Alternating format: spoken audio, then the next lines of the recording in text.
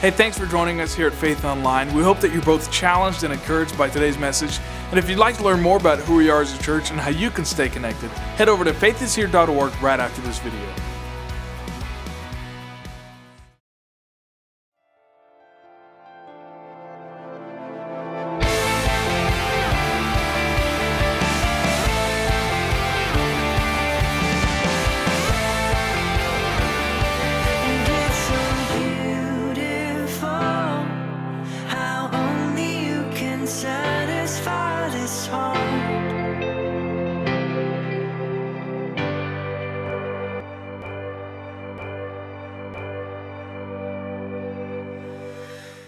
Let's stand together. Mark chapter 5. Mark chapter 5. We are in a series entitled, We Are Faith. Let's say that together. We are faith. A little weak.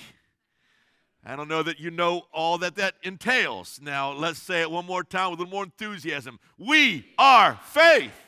There you go. That's cool. Now, and it's more than just a name. Our church name is Faith Assembly of God, but it's more than just a name of a church. We have got to be men and women of faith. Because it says in Hebrews 11, without faith, it is impossible to please God, and we want to be God pleasers. And so we've been looking at some incredible stories from the Word of God, and we'll be looking at another faith story this morning. So let's look together. Mark chapter 5, Mark 5 and verse number 21.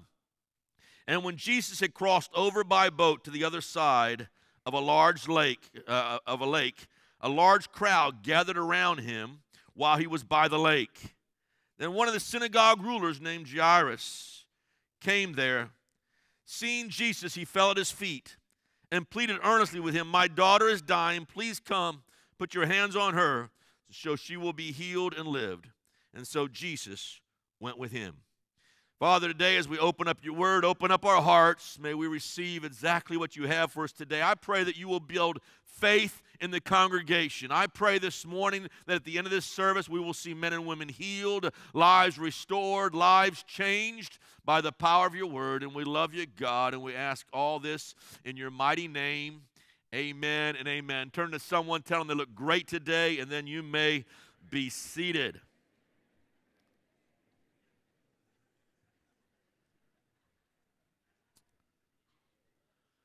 How many in the house have children? Let me see your hand. Okay, most of you. If you've had a child that's been seriously ill, you can identify with Jairus today. A story about a man whose baby girl, whose little daughter is sick.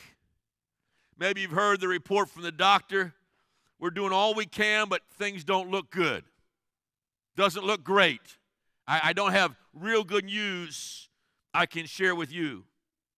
And when you encounter a time like that in your own life, it doesn't matter if you are someone special or someone great, or you've got all kinds of clout at your business or your job, or you are just an average Joe. All you can think about is the health of your son or your daughter, your child. That's all that matters.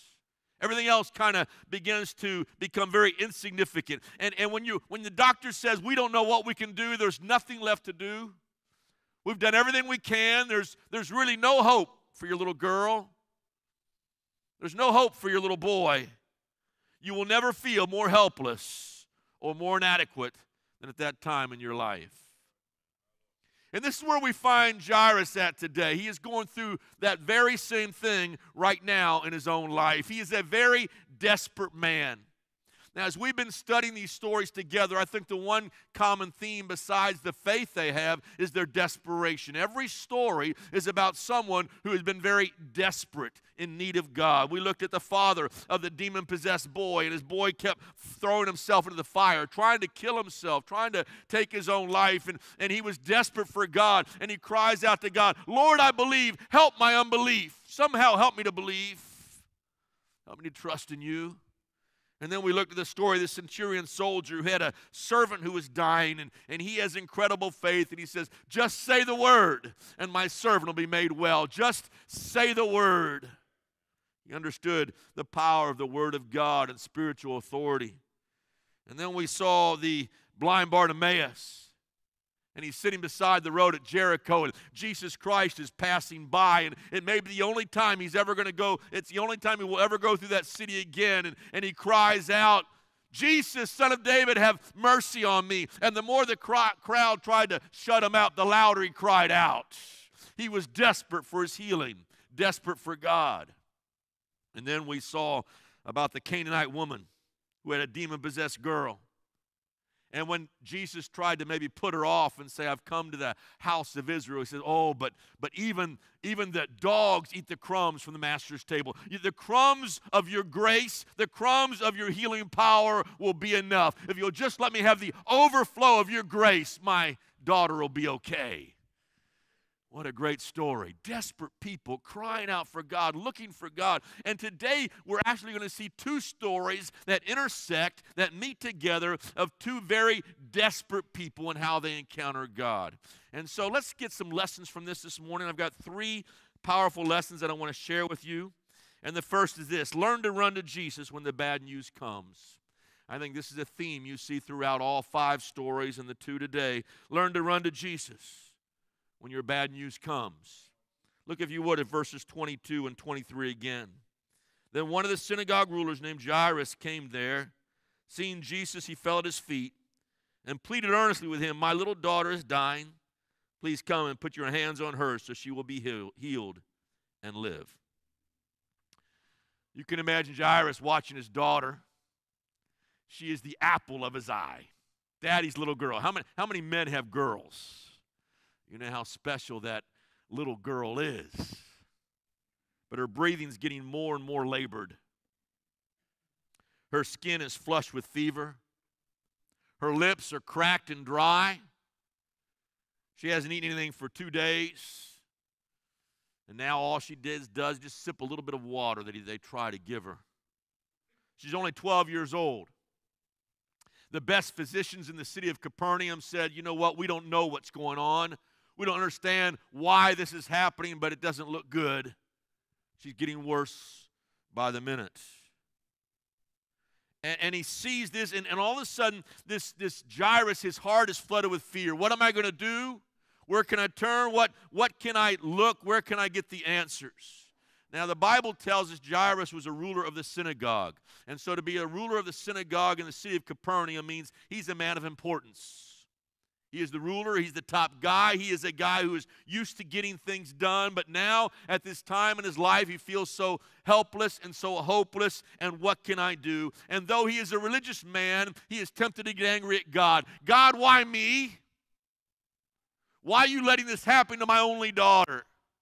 Why is this going on? What did she ever do? She's so innocent. Why is she suffering like she's suffering?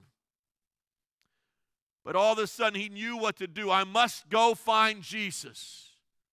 And so he goes and he seeks out and he begins to look for Jesus. And he knew that he hung around with some fishermen. And so he goes by the Sea of Galilee. And there he would find the Lord Jesus Christ and a crowd who had been gathering around. And as he goes to find Jesus, he says, I only hope he can heal my daughter. I only hope he has the answer. I only hope I haven't waited too long to get there. But he seeks Jesus Christ out. And the Bible says when he arrives there, immediately he falls at his feet and says, Jesus, if you'll just come, my daughter can be made whole. Listen, it doesn't matter what position you may hold in life, there's going to be a day when you receive some bad news. You're all going to get it. I've got news for you. The bad news is going to come at some time or some point in your life. And if you don't have an ongoing relationship with the Lord Jesus Christ, you're going to reach out to something for an answer. And if you don't know the Lord Jesus Christ, you may reach out to a bottle for your answer. And that's what the world would do. If I can just find a bottle, if I can just drown my sorrows, then I'm going to be okay. Maybe it's a bottle of pills you'll seek out or some other kind of drug to ease your pain. Maybe you'll look for your comfort in the arms of somebody else. But instead of comfort, what happens is it only gets worse. We only compound the problems because you won't find the answer in this world. But the Lord is the light of my salvation. Of whom shall I be afraid? and I can run into his arms, and there I can find peace, and I can find healing, and I can find hope for my situation. When you find yourself in that kind of situation, when you get bad news, you can also run to your church. Isn't it good to know that you can find Christian brothers and sisters at your faith family who will pray for you, who will lift you up before the throne of grace? And we know that ultimately only Jesus Christ is the healer, but it's good to have several people praying with you, encouraging you, saying, you can make it, don't give up, we're right beside you every single step of the way. What a wonderful to have a church family that we can turn to in our time of need. And we seek out the Lord. Like Jairus, we fall at his feet. Say, God, I need help. He knew where to run to. He knew where to turn. He knew who to fall down before, and that was the Lord Jesus Christ. Psalm 55:22 says, cast your cares on the Lord, and he will sustain you. He will never let the righteous fall. Isn't that a great verse? I'll read it to you again. Cast your cares on the Lord, and he will sustain you. He will never let the righteous fall. Now, how do we do that? How do we practically cast our cares on the Lord Jesus Christ? How do we fall at his feet? How do we find his sustaining strength in our time of need? We seek the Lord through prayer and through worship. When you find yourself in a need, the first thing we need to begin to do is pray. Now, it ought to come out of a relationship that I've already been praying. I'm already in communion with the Lord. I'm already talking to him every day. But I want to tell you, he invites you when you have a problem, when you have a situation. We can come to, as the Word of God says, to the throne of grace. And there we will find grace and mercy to help in our time of need. So just like Jairus came and he runs to Jesus Christ and he falls at his feet, when we have that crisis that hits our life, I want to challenge you, fall at the feet of the Lord in prayer and seek his face and worship the Lord, and God will hear. He hears every prayer that you pray. Miracles occur. And I want to tell you, even if that miracle that you're looking for may not happen right away, it's as you go to the Lord in prayer, he will give you comfort in the storm. He'll give you peace in the storm. He will go with you and give you strength to make it to move forward and keep on going in the Lord Jesus Christ. Pray. Seek the Lord. Turn to Philippians chapter 4. Great verse of Scripture. Do not be anxious about anything, but in everything, by prayer and petition, with thanksgiving, present your requests to God. And the God of peace, which transcends all understanding, it goes beyond what we could imagine, will guard your hearts and your minds in Christ Jesus. What a great scripture. What a great promise in the Word of God.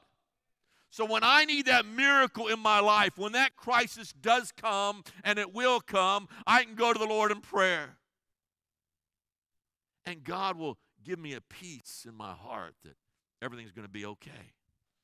It's going to be all right. He guards my heart, and he guards my mind. And Jairus fell at the feet of Jesus Christ, and he cries out, Lord, help me, do something. My daughter's dying. You got to come quick. It says in verse 24, so Jesus went with him. And I want to tell you, when you fall at the feet of Jesus Christ, he will go with you. He'll be beside you every step of the way. He will not leave you nor forsake you. He will go with you. And when Jesus started to move out with Jairus, you can just imagine hope begins to well up inside of him. All right, my daughter's going to be okay. Jesus is coming along. She's going to make it. If we can just get to the house, if we can just make it in time, she's going to be okay. The miracle worker's coming to my house. So they begin to move out. There's a couple problems, though. One is there's an incredible crowd surrounding Jesus Christ. And have you ever tried to move quickly with the crowd? A crowd has a mind of its own. And as fast as you may want to go and as fast as you may want to get there and as desperate as you are, the crowd just kind of drags along the way. And I can imagine Jairus' mind, okay, Lord, let's get going.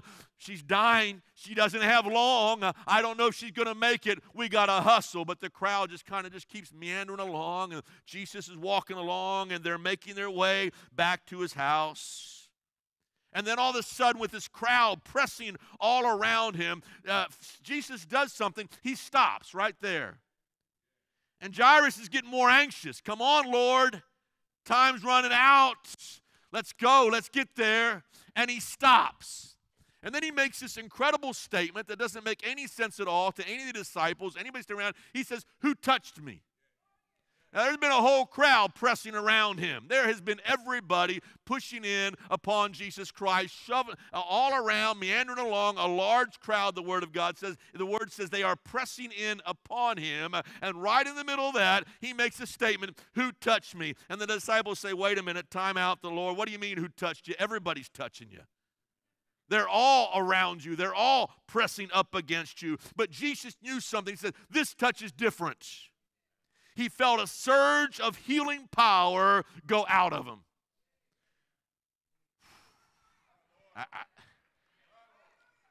The healing virtue has left me. It went out of me. Something different, something unusual has just happened. I have no idea what that must have felt like. But there was a surge of power that went out of Jesus Christ. Now, all this is going on, and Jairus is probably almost panicking by now. He's saying, "Lord, what's going on? Why are you stopping? We don't have much time." The last image that is flashing through his mind is the image of his wife bending over his daughter's almost lifeless body, crying and weeping and saying, "What shall we do? What can we do?" And so those images are being replayed in his mind, and now Jesus Christ stops. He doesn't go any further. Says, who touched me? And tears begin to fill his eyes. I wonder if it's too late. Now, who is this interrupter that touched Jesus Christ? Go back to Mark chapter 5. I want to pick our story up right there. Mark chapter 5 again in verse 25. Let's start with 24. "So Jesus went with him. A large crowd followed and pressed around him. And a woman was there who had been subject to bleeding for 12 years. She had suffered a great deal under the care of many doctors, had spent all she had, yet instead of getting better, she only got worse. When she heard about Jesus, she came up behind him in the crowd and touched his cloak, because she thought, if I just touch his clothes, I will be healed. Immediately, her bleeding stopped, and she felt in her body that she was freed from her suffering. At once, Jesus realized the power had gone out from him. He turned around in the crowd and asked, "Who touched my clothes?" "You see the people crowding against you," the disciples answered, "and yet you ask, 'Who touched me?'" Jesus kept looking around to see who had done it. Then the woman, knowing that what had happened to her, came and fell at his feet and, trembling with fear, told him the whole truth. He said to her, "Daughter, your faith has healed you. Go in peace and be freed from your suffering." Now, it's interesting. When this lady is first diagnosed with her issue of blood, with her hemorrhaging, it was the same time that Jairus' daughter was being born. Right? Jairus' daughter is 12 years old. The Bible is very clear. He's going to draw you in again with the story. He's very clear to say this lady has suffered with this ailment, this disease, for 12 years. As long as Jairus' daughter had been on the earth. 12 years she'd been a slave. A movie came out, 12 Years a Slave. Could have been about this lady with the issue of blood, because twice it says she was freed from her infirmity. So she has been bound. She has been a slave to her ailment. You say, why do we call her a slave? Well, the hardest part of hemorrhaging or bleeding like that is the segregation this lady would have to go through. So for the last 12 years, she has now been totally ostracized, because according to the law of Moses, she is declared unclean. Bleeding would render a person unclean, and anybody else she came into contact with or touched, listen to that, touched would also be unclean. Okay? She could never enter the temple, never go into the synagogue of Capernaum to worship the Lord. Why? Because she's unclean. Unclean, separated. She could never have intimacy with her husband. Why? Because scripturally she was unclean. She was hemorrhaging. She was bleeding. Sex was totally forbidden. In fact, the rabbis in that day and age would say, if that's the case, you are free to divorce your wife. And so in all likelihood, this lady has now been divorced. There's nobody to take care of her. And when you begin to study her medical history, she had spent all she had on the doctors. And so there's no presence of a man in her life whatsoever. So she's probably been divorced somewhere along the line. So she is weakened by her chronic anemia. She's also battled depression, and she's battled loneliness and all this. And the rabbis on top of it also said she was in that condition because of her sin. Can you imagine all your life? You have this disease, you have this ailment of bleeding, and now that the rabbis say it's your fault. Sin must be in your life somewhere, somehow, for you to have this kind of condition.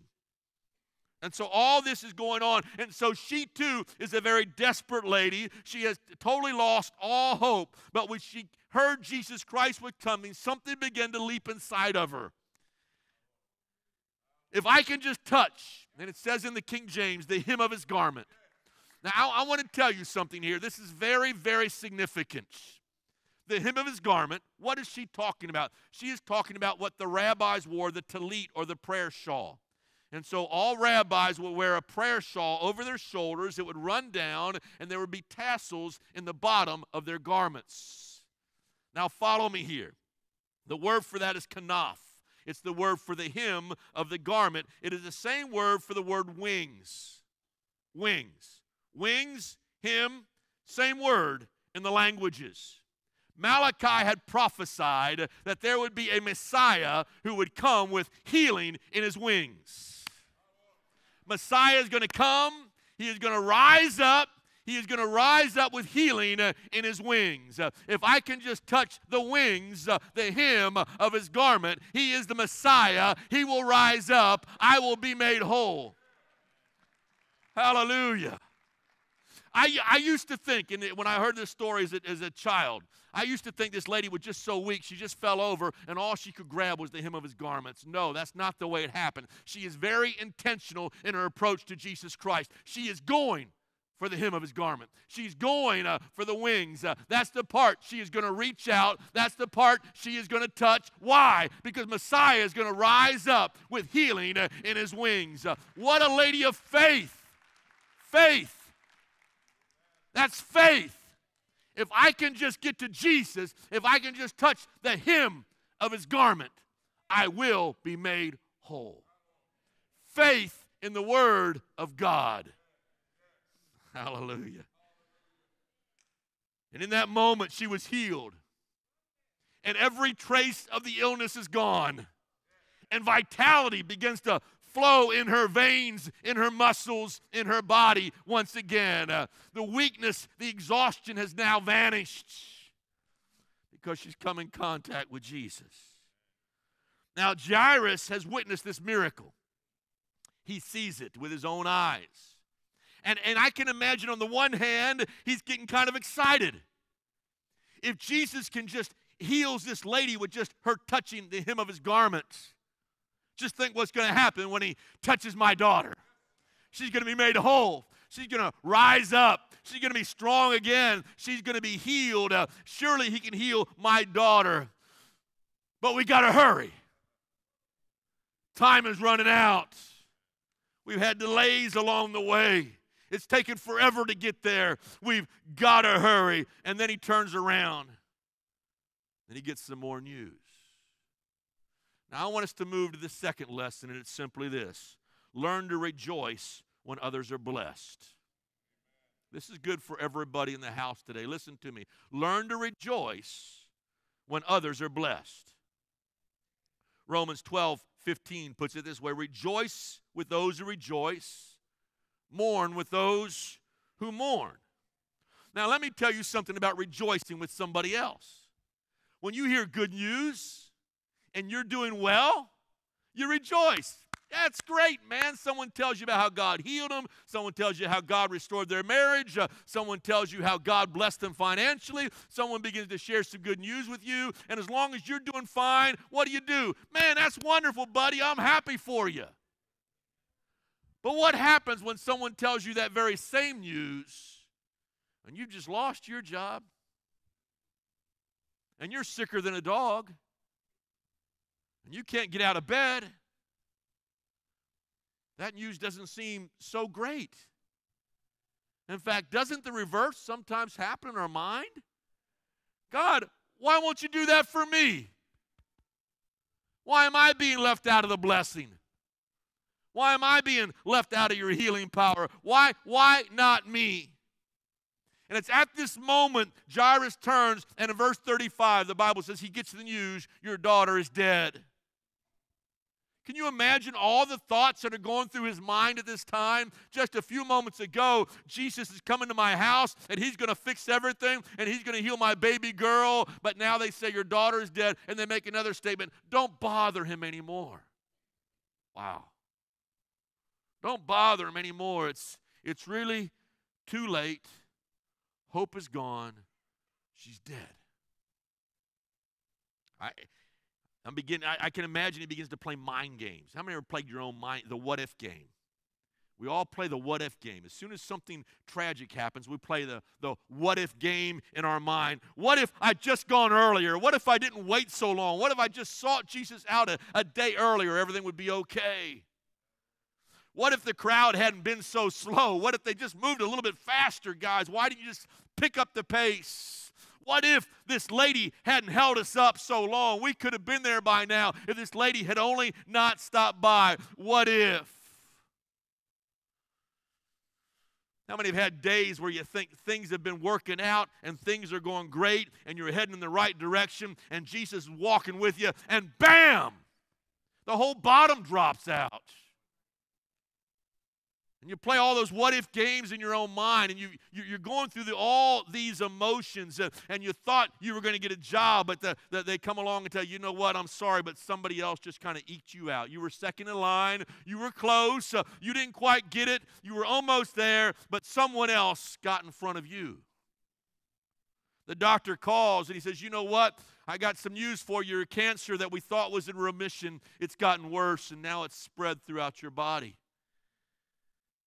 You thought you were beginning to communicate with your spouse, and you thought maybe things are picking up a little bit in the marriage, and things are going to get better now, but all of a sudden you open the mailbox, and there's a divorce papers from the attorney.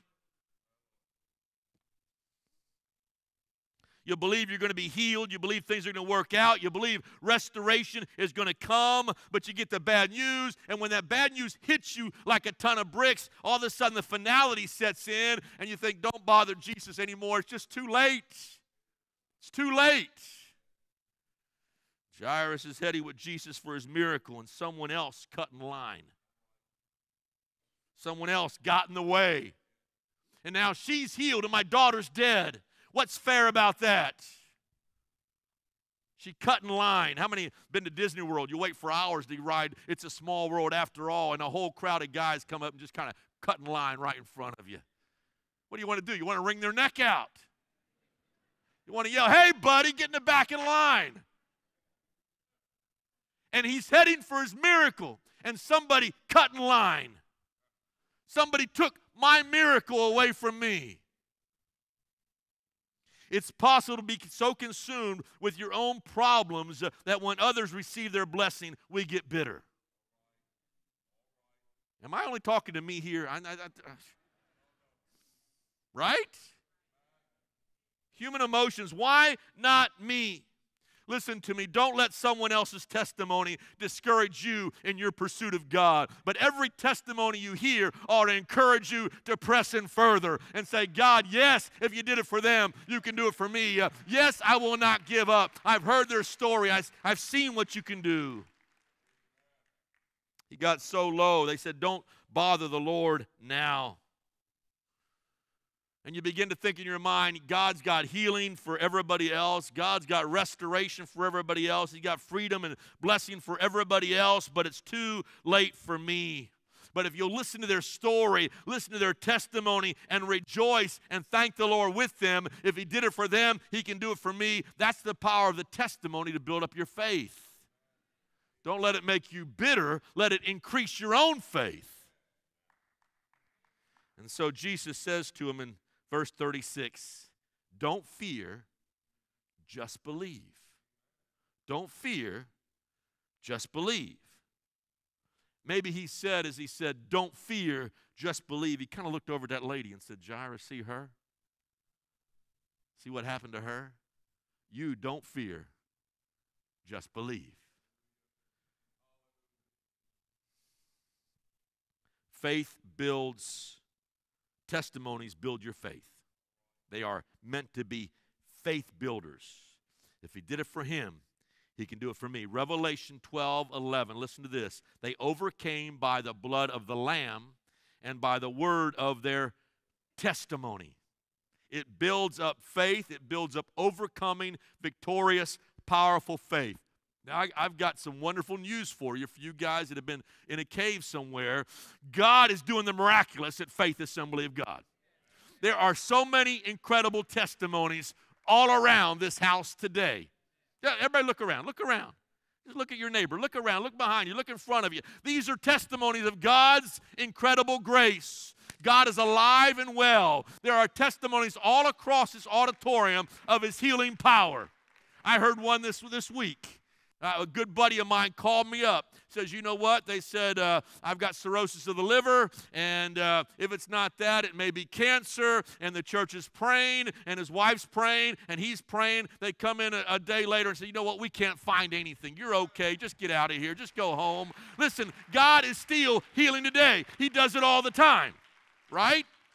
All the time, God is healing, touching, doing miracles, restoring marriages, blessing his people.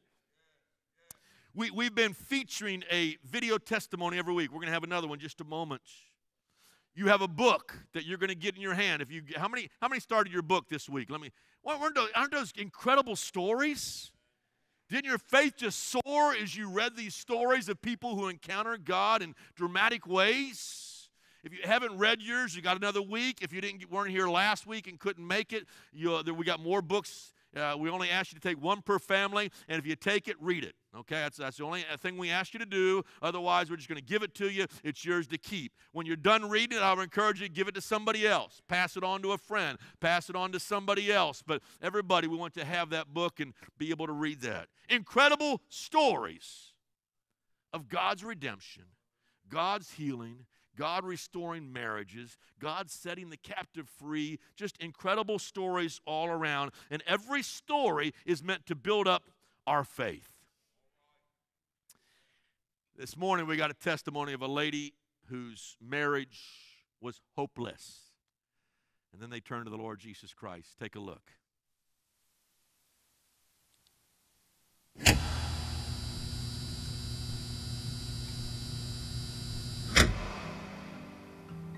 Hi, my name is Mendy Yeager, and my husband and I attend the North Campus of Faith Assembly, and I'm going to tell you the story of how God saved my marriage. So the first time I ever came to Faith Assembly was 5 years ago, when my boyfriend at the time brought me, and up until that point, God wasn't really a priority in my life. My boyfriend and I had a whirlwind romance, and very quickly we fell in love, and we were married and expecting a baby within 1 year of meeting each other. So it all happened very fast. Almost from the get-go, our marriage was doomed to fail because Christ wasn't the center of our home. Right after we got married, we started arguing more and more, and we rarely got along. The situation at home just became desperate, and the whole environment was just a toxic environment. We knew we needed help, and out of desperation and our own strength, we tried everything. We tried secular counseling, we tried seeing a therapist, we tried psychiatrists, even prescription medication, reading different books, going to seminars, and nothing stuck, nothing seemed to work. All these things were just band-aids for the real problem. Soon we had lost all hope for our marriage, and we separated. All we did was exchange fight our fights at home for now fighting battles in the courtroom. Things went on like that for a little while, and then Pastor Ken and his wife Sue Hill actually reached out to me, and they were the first people that actually spoke life into my hopelessness. I latched on to that hope with both hands, and I didn't let go, and that's when I began to develop a sincere and personal relationship with the Lord. And right in the middle of the divorce battle, the Lord just changed both of us in unique and authentic ways. My husband and I both rededicated ourselves to the Lord, and we've never looked back.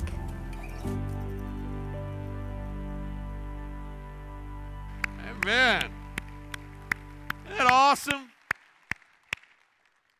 Testimony. Now listen, that is to build your faith. And if your marriage is heading in the same direction, let her story be yours. Let it become yours. God can heal your marriage. God can put you guys back together again. There's a third lesson, and it's simply this: learn to believe when others say to quit. Learn to believe when everybody else says quit. And I want you to pick up the story in verse number 36. Ignoring what they said, Jesus told the synagogue ruler, "Don't be afraid, just believe." He did not let anyone follow him except Peter, James, and John, the brother of James. And when they came to the home of the synagogue ruler, Jesus saw a commotion with people crying and wailing loudly. He went in and said to them, "Why all this commotion and wailing? The child is not dead, but asleep." And they laughed at him. After he put them all out, took the child's father and mother and the disciples who were with him, and went into where the child was, and he took her by the hand and said, "Talitha Kuma," which simply means, "Little girl, I say to you, get up." And immediately the little girl stood up and walked around. She was 12 years old. And at this, they were completely astonished. Incredible story. Now, I'm going to tell you something. Here's what's going to happen. When you begin to step out in faith, you're radical for the Lord.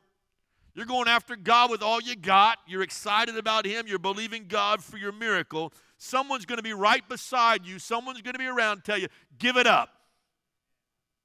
They're going to be wailing and weeping and saying there's no hope. And God is speaking something to your heart and saying, don't give up, don't quit, keep believing, keep trusting God. In fact, they may even, as they did in this case, laugh you to scorn. They may make fun of you. They may laugh at you. But always remember, Jesus said, don't be afraid, just believe. Don't listen to the crowd, listen to the voice of Jesus. Don't be afraid, just believe.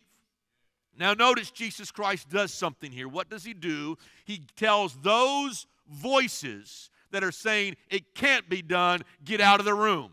What does He do? He takes three with Him, Peter, James, and John. Why? Because these were the three disciples who had probably been exhibiting the most faith. And He takes the faith friends with Him into the room, and they begin to pray, and again God does His miracle inside of that room and raises her up. Listen, if you're feeling ridiculed or attacked, or you are in incredible warfare in this world, you need to have an inner circle of men and women who will stand by you and be men and women of faith. Now, we are in the world, but not of the world. So in order to engage my world, I need to be intentional about making friends with my world. But if you also do not have an inner circle backing you up, either if you're a lady, three other ladies of faith who are standing with you, who are walking with you in your spiritual journey, if you are a man, three other men who are standing with you, believing God for you, you'll get slaughtered out there in the world. We need men who will be men of faith, ladies who will be ladies of faith. That's why men's fraternity is so important. That's why sisterhood is so important, because we rally around us women of like faith or men of like faith who will stand with us. Who did Jesus take in the room? Three men full of faith. Who did He get out of the room? Get out of here. It doesn't tell how. He kicked them out. He walks into the house, takes over the house, and kicks them out of the house because He doesn't want that unbelief around when He's about to do a miracle. Wow. Hold on to the believing remnant. And then He says, little girl, arise. Now, what an incredible day this has been for Jairus. His emotions has been on a roller coaster for the last 24 hours. It starts with fear because he sees his little girl dying, and then it moves to hope because Jesus Christ starts going along with them, and they're walking together, and then it shifts to anxiety and possibly anger. Why? Because Jesus stops to do a miracle for somebody else. Then it goes to hopelessness, because what happens? His daughter dies. And then it goes to incredible joy. His faith is restored. A miracle is done. What a day. That is incredible. Now, I want you to take your notes out. I know I only have 3 points here. I want to give you 3 takeaways this morning for everybody in the house. I want to draw it together. I want to look at both stories and give you 3 quick takeaways, and then we're going to pray this morning. Number 1. Fill your mind with the miracles of Jesus.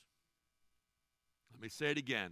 Write this down. Fill your mind with the miracles of Jesus.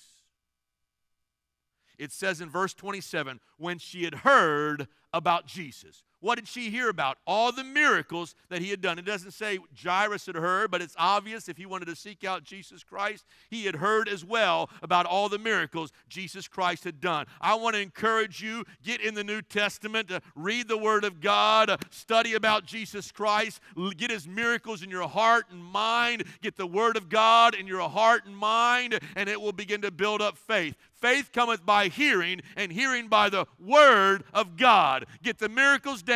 If he did it for them, he can do it for you. Second takeaway is simply this. Get rid of all hurt and bitterness.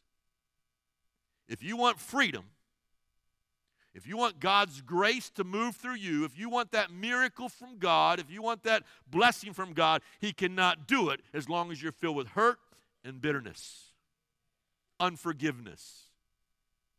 Can't work through you. Your vessel's clogged up. You got unforgiveness inside of you. There is a clog in your drain that will not allow the grace of God to flow through your life. Nothing poisons our spirit faster than unforgiveness. Listen to James 5:16. Confess your sins to each other and pray for each other that you may be healed. Now, we'll read that scripture and the whole passage when we talk about praying for the sick.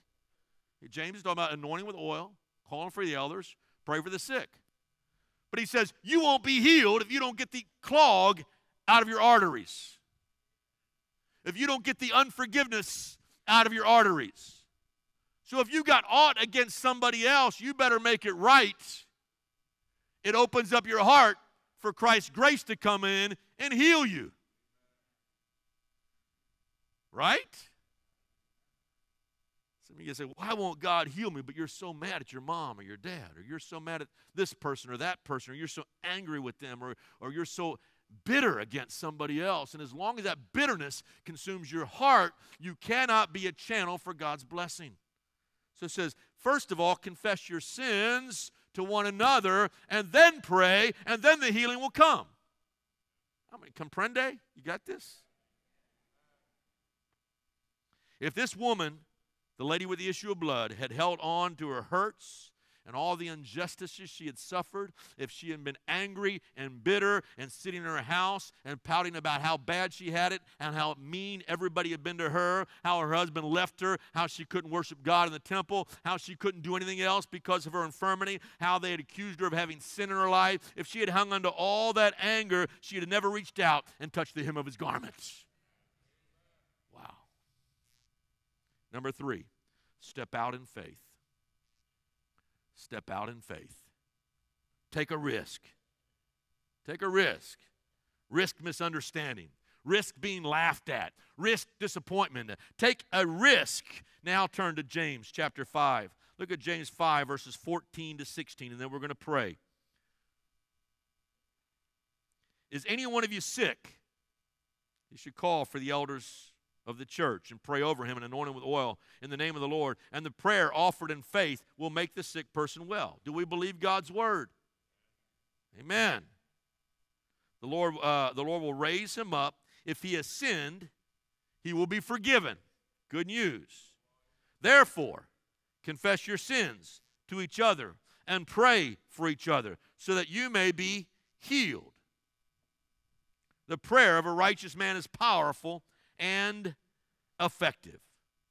This lady had to fight physical weakness, separation, 12 years of negative doctor's reports, not to mention pressing through a crowd that is pressing around Jesus Christ. But she sought him out. And if I can just touch the hem of his garment, she took a risk. She was unclean. What'd she do? Reaches out and touch that which is clean. Jairus sought out Jesus Christ and fell at his feet. I want to challenge you this morning. Step out of your comfort zone and act on faith and take a risk. Press through the doubts. Press through your discouragement. Put all your disappointments from your past behind you. Let it go. Persevere in faith until you hear him say, like he said to the woman, go in peace and be freed from your suffering. Or like he said, Jairus, do not be afraid, only believe.